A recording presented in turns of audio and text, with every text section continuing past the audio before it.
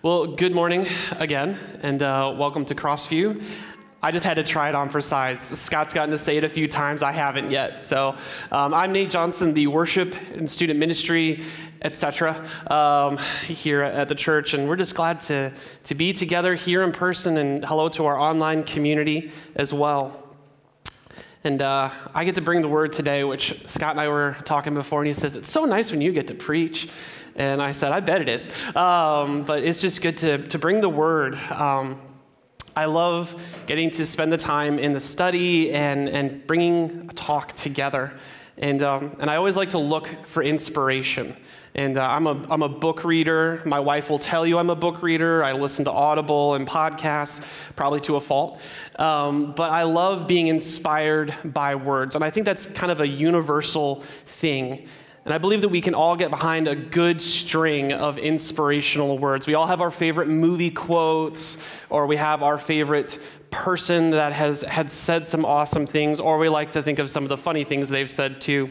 But I just want to share a few quotes or sayings that I think we are all somewhat familiar with, maybe not on some of these quotes. But my first one I have for us today is, you'll never find a rainbow if you're looking down.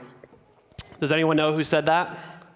I won't do this on every single one, I promise. That was from Charlie Chaplin. If you don't know, ask your grandparents. Maybe your parents would know who Charlie Chaplin is. A great film director, actor, and so on, from the 1920s and 30s.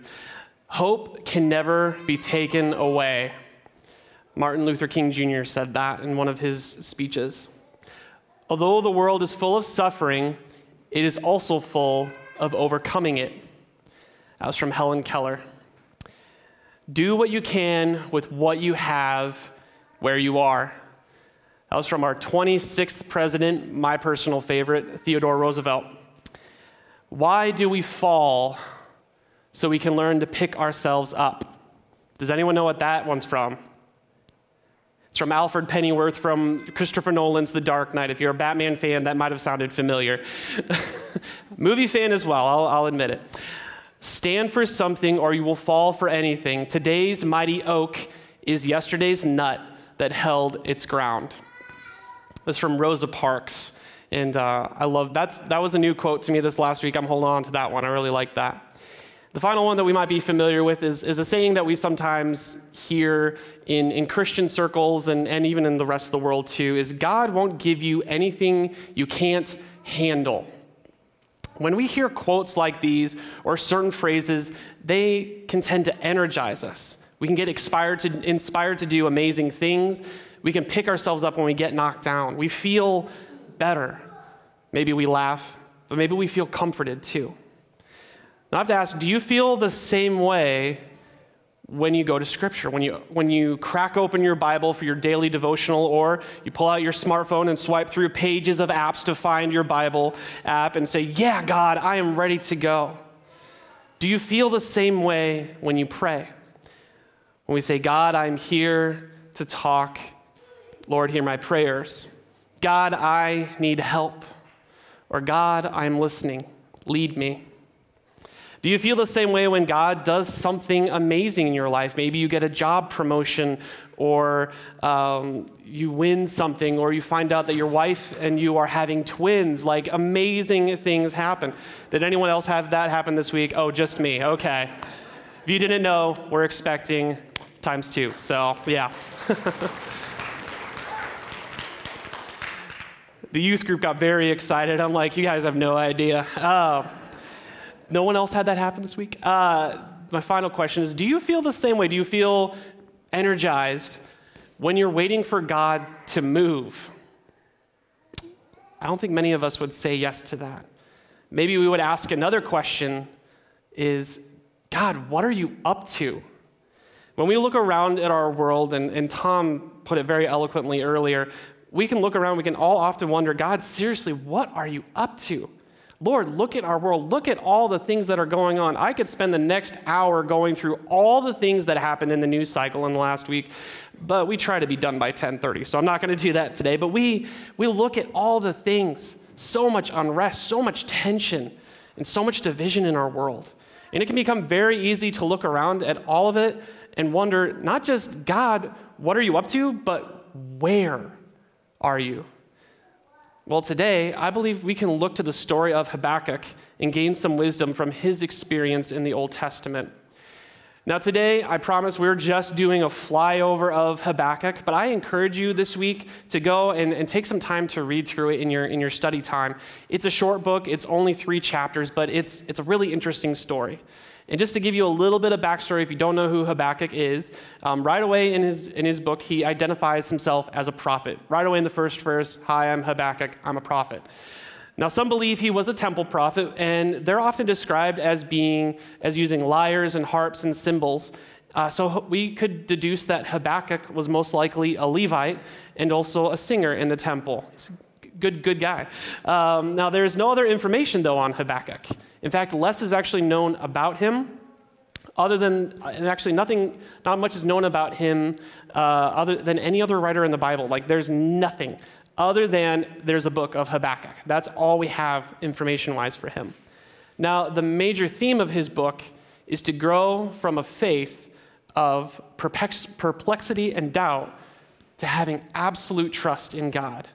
And Habakkuk addresses his concerns over the fact that God is using the Babylonian army, an empire, an enemy of his nation, to put judgment on the nation of Judah for their sins against God. So we'll turn to Habakkuk 1, 2 through 4, and it'll be on the screen. "How long, Lord, must I call for help, and you do not listen, or cry out to you about violence, and you do not save? Why do you force me to look at injustice? Why do you tolerate wrongdoing? Oppression and violence are right in front of me. Strife is ongoing and conflict escalates. This is why the law is ineffective and justice never emerges. For the wicked restrict the righteous, therefore justice comes out perverted." When we look at our world today, when we look around, we can see there's some bad stuff going on. It's pretty easy to see that. And we're living in hard times. And while we can look around and all we can see is just the darkness rising, we have to remind ourselves that there is a God who cares about us, and he is with us in this storm. Now, most of us have been through a season like this. I think we can all say we've been through a lot of things. Maybe not a pandemic, maybe you have, but we can at least kind of maybe rule that one out. But we've all had our seasons of darkness. Maybe we've had someone we love pass away. Maybe we've had a falling out with a really good friend because we had a disagreement or a life change happened. Or we've received a bad diagnosis from our doctor and the situation doesn't look good. Well, today I'd like to share with you all a story about a dark season that my family and I went through just a couple years ago. Back in the fall of 2018, my family had the worst week of its life, just the worst week ever. Both Ellie and Becca were sick. And it was the Wednesday after Thanksgiving, and we all got up, and Ellie was just unresponsive. She just didn't want to get out of bed, and she wasn't moving. So we ended up taking her to the ER, and they had to intubate her. They had to put the tube down her throat so she could breathe. And they ended up airlifting her to Iowa City, where she was diagnosed with RSV, double pneumonia, and a collapsed lung. But Ellie was only 2 months old at the time. So add that into the mix. And she was a preemie, so I mean, the list was just working against her. But Ellie was 2 months old at the time, and the thing is she fought. And anyone that's served in the nursery, they have seen Ellie, like, girl is a fighter. But she fought so hard. So by that Friday, she was showing some improvement. Her lungs started to improve, and she actually woke up, and we got to see her eyes. It was the best thing. So Christine and I, that Friday, we actually closed on our house. So I got to go home and be with Becca and prepare for our move. And Sunday morning rolled around, and Becca, who had also been sick for a couple weeks, was not doing too well. So I took her to the ER, and they tested her for strep and flu, and they also took her blood sugar, which I thought was a little odd. I'm still kind of a new dad, so I'm kind of just rolling with it. And her flu and strep test came back negative, but her blood sugar was over 400.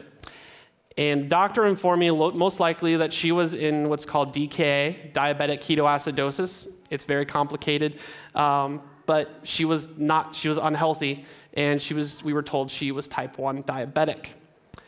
Well, an ambulance ride later, and our family of 4 was in Iowa City, and our 2 little girls were 3 doors apart at the PICU at the U of I hospital. Now you can imagine, during this time, I was angry. I was mad that these horrible things were happening to my little girls. But God put amazing people in our lives. We had family and friends who were praying hard for our girls. And God gave me a godly woman to be married to that I could lean on and she could lean on me. Through it all, we were able to hold fast to God. Even though things got dark, he was there with us. And I was hurting, and God healed that hurt. And the beautiful thing about Jesus is he turns wounds into scars. And I think how different a scar is from a wound. A wound hurts. A scar tells a story. A wound can get infected, but a scar is healed. A wound you tend to hide. A scar you show. We will tell our girls for years to come how God did an amazing thing through this dark season and not only kept our family safe, but kept us together by our faith in him and countless others' faith in him. So when we look back to Habakkuk, he has this back and forth with God that's very enjoyable. God responds to him and puts him in his place. And in Habakkuk 1:5, God's first answer, look at the nations and observe. Be utterly astounded, for I am doing something in your day that you will not believe when you hear about it. God goes on to remind Habakkuk of what he's done and that he needs to be patient. Remembering what God has done in the past gives us confidence to have faith in him.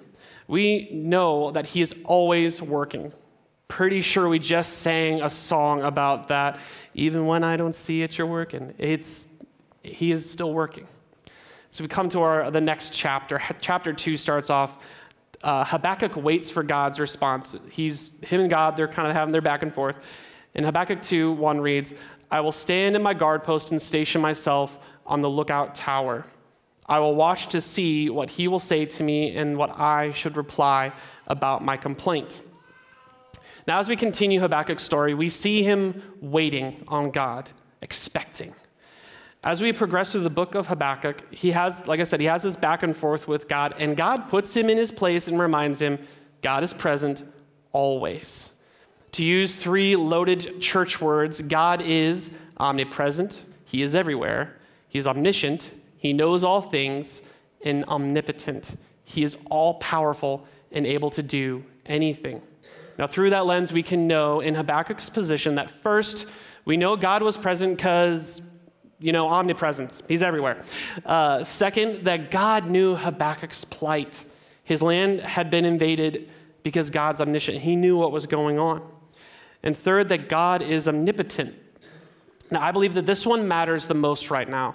God was present. He was aware of the problem, but God didn't do anything right away. Not yet. But wait a minute. God is all-powerful, and he let Habakkuk's land be invaded by some really bad people. Why did this bad thing happen to a good person? I think how many of us have asked that question before? Why did something bad happen to a good person?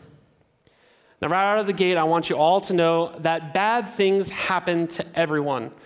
I don't want that to be Nate's inspirational quote for today, but that's just a thing for us all to remember, that bad things happen to everyone. And the thing is it's not dependent on whether they have faith in God or not. Bad things happen in our world because there is sin.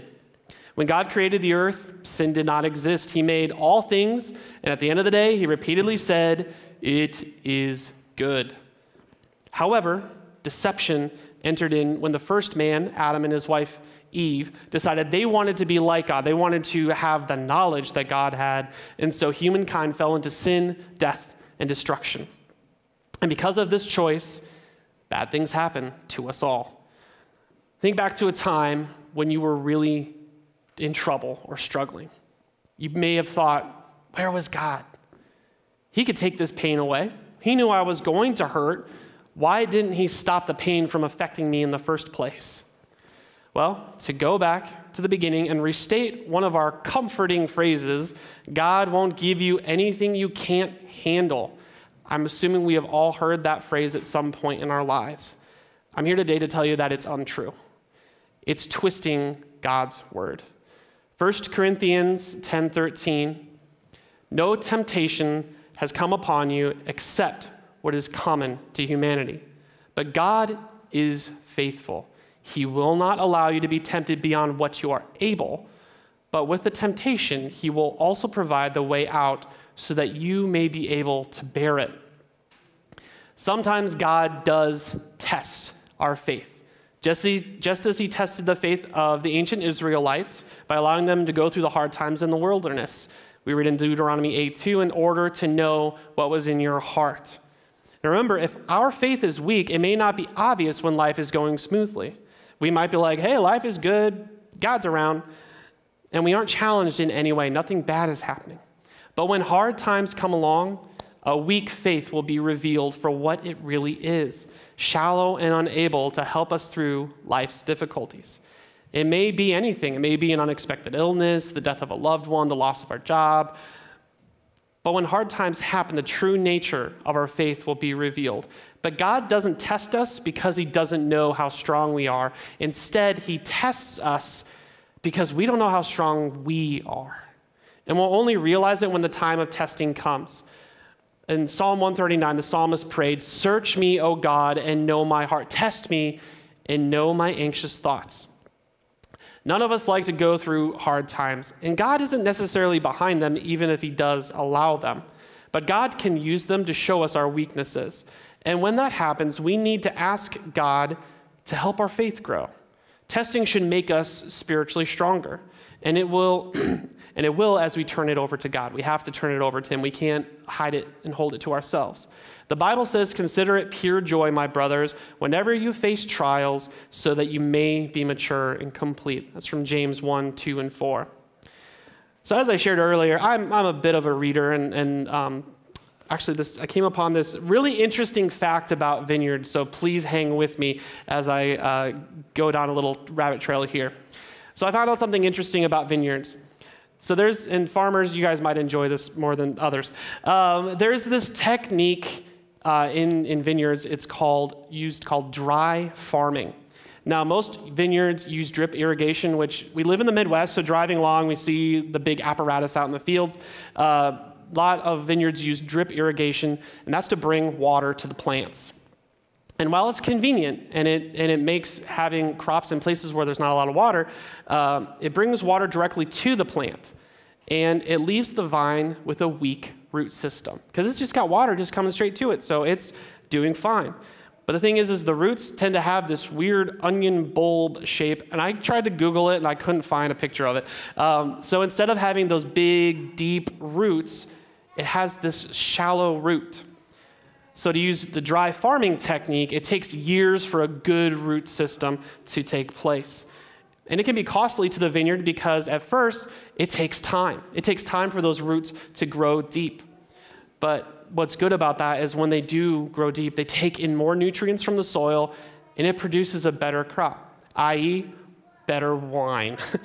Another benefit to these deep root systems, is when a storm comes along, the roots keep the plant firm, keeps it firm in the ground, whereas a plant that uses drip irrigation will be washed away due to its shallow roots. And I read about this, not in a farmer's almanac or anything. I read it in Alan Fadling's book, An Unhurried Life. And he has this great insight comparing believers and the vineyards. So this is from his book. Many are quite dependent on someone else. He makes this comparison. Many are quite dependent on someone else, whether it's a pastor, a mentor, a teacher, providing them with nourishment from the outside. As a result, the root system is relatively underdeveloped.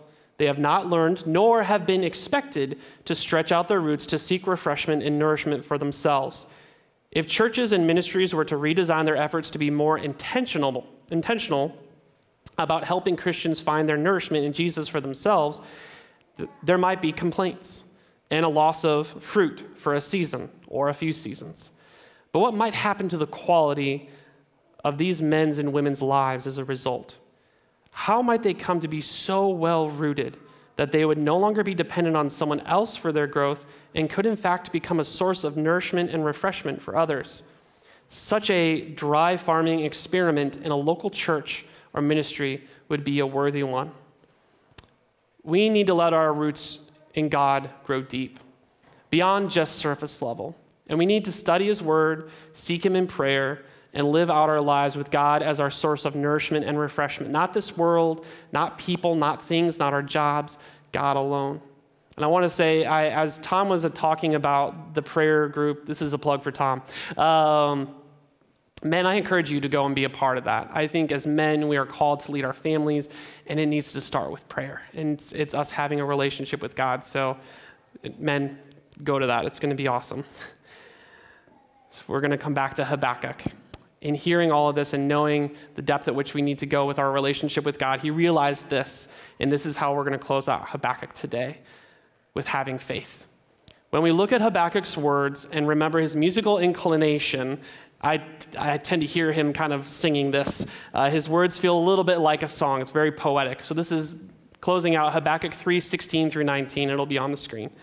Habakkuk's confidence in God expressed. I heard and I trembled within. My lips quivered at the sound.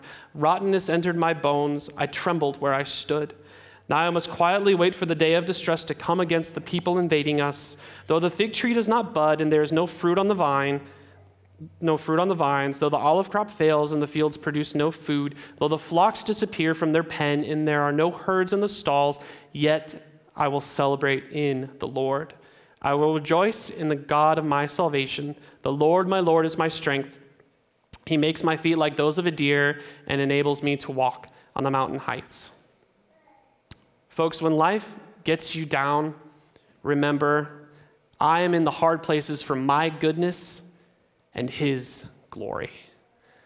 God's the one who's going to get you through the tough times, through his strength, not our own.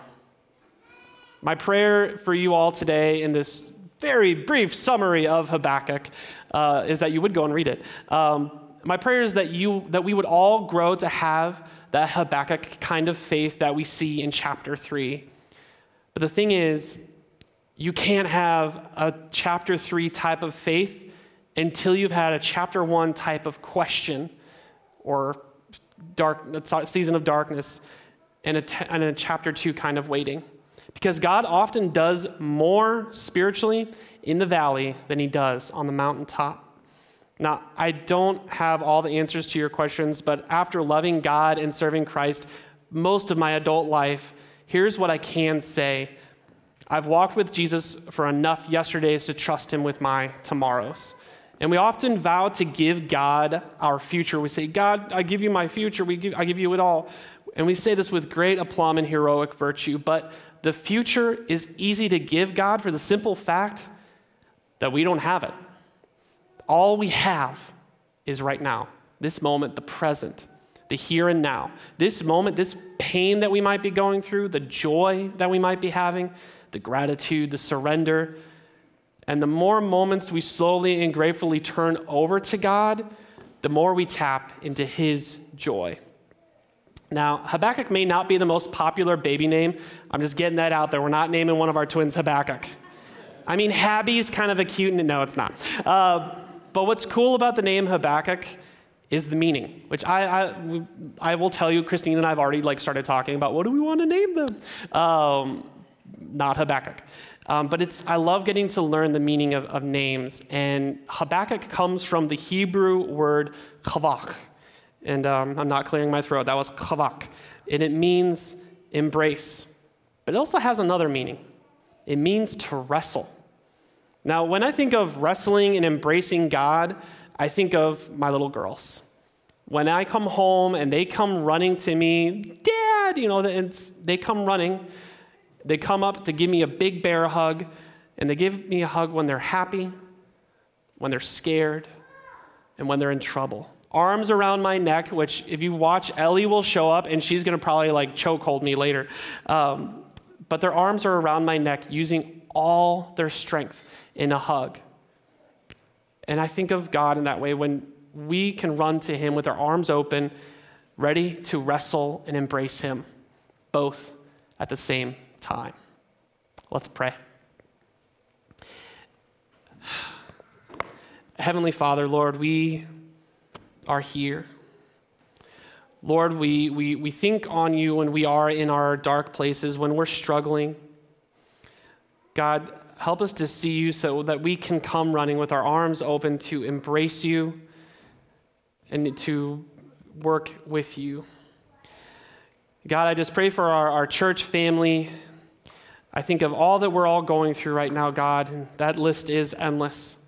Help us to remember who holds the future, who loves us through our good and our bad times, when we're difficult, maybe when we mouth off, maybe when we're frustrated.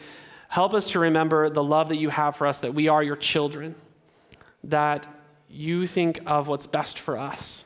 And even when it's hard, it is for your glory, and you are working for our good because you love us, God. We love you, Heavenly Father. We lift it up in Jesus' name. Amen.